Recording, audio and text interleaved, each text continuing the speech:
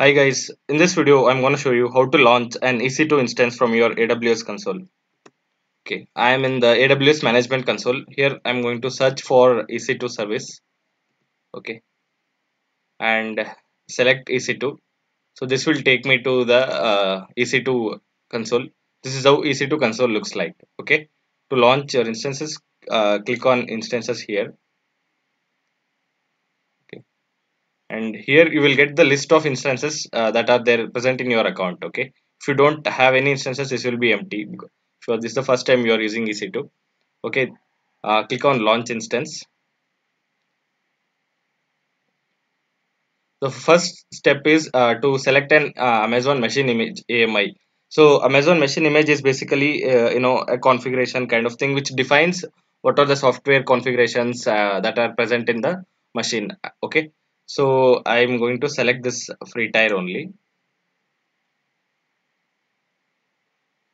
Okay, so this is a very basic Amazon Linux instance. I'm going to select this instance. Before selecting an instance, make sure that it's in a free tier account if you are using free tier. Otherwise, it's going to cost you money. Okay, so here I'm going to choose micro instance type. All these small, medium, and large instances are going to cost me money. Since I'm using free tier account, I'm going to use t2.micro. Okay, click on configure instance details. Okay, this is VPC settings. If you don't choose any VPC, it's like it will choose a default VPC. Okay, and this is IAM role. Okay, here you have to specify a role for your EC2 instance. Basically, I have created an EC2 role here. If you see in my I have created a role and assigned these permissions to my EC2 role. Okay, you can attach any permissions that you need for this EC2 role. Okay, just create. You can name it anything that you want. Just the service you need to select as EC2 and add the permissions that you need. Okay, I'm going to select this EC2 role here and leave all these things as default. Click on add storage. Okay. Okay, this is the storage configuration for EC2. I'm just going to leave it as the default configuration. So make sure to check this delete on termination. Okay. Next is add tags. Okay, you can add tags if you want. Basically, tags help you to identify your EC2 resources. Not just EC2 resource, any resource in your AWS. If you add tags to the resource, you can easily identify the resources. If you're like example, if you're building multiple applications in your AWS account, tagging resources is always a good idea. But for now, I'm just going to leave it as it is. Next, click on configure security group. Okay, so yeah, this is one of the rules that I have in my account already present. If you don't have any rules, you don't get this option here.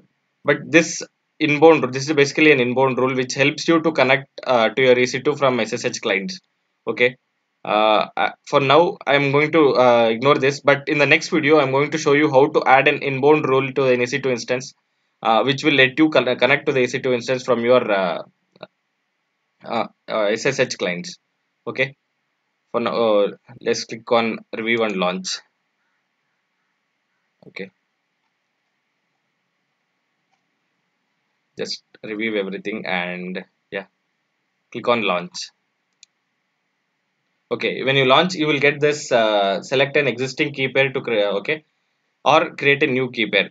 So this key pair is basically to log in from your SSH clients. So make sure to, if you don't have any existing key pairs, create a new key pair, okay, and download that key pair. Since I already have that a key pair created, I'm just going to select that, okay. But make sure you choose this big, okay, okay, yeah, okay, and click on launch instances.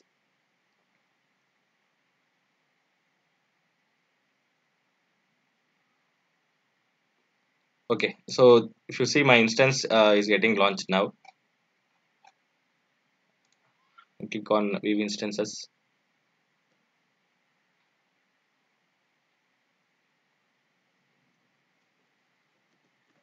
Okay, so still it is in the pending state. Let's wait till it comes to the running state.